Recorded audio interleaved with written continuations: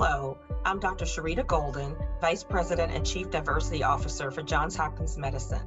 We created this educational series for you on the COVID-19 vaccine because we want you, our employees, to be able to make the most informed decisions for yourselves. We have gathered experts across our organization to contribute to this video series, and we welcome you to watch either the entire series or just those components that are most relevant to you. Thank you.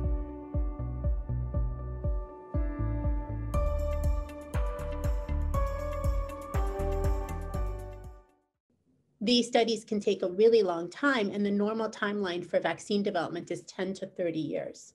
And we're in the midst of a pandemic right now. We don't have time to wait 10 to 30 years. We've already lost almost 300,000 people in the United States.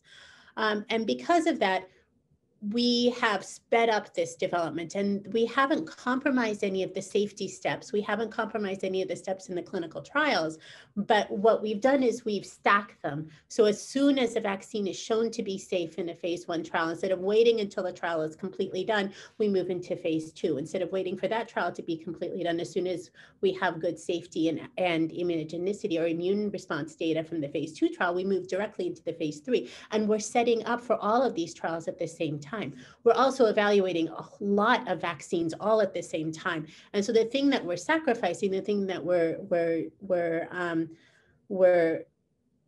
using to speed this all up is money. These trials are incredibly expensive, but the manufacturers, the US government, other governments have invested a tremendous amount of money to compress this timeline, to stack these stages so that we can get a vaccine as quickly as possible.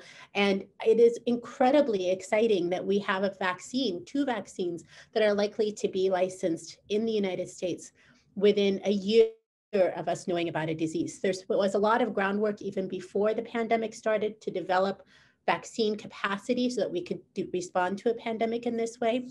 The other thing that we've done is usually vaccine manufacturers will wait until a vaccine is licensed to invest in manufacturing these vaccines.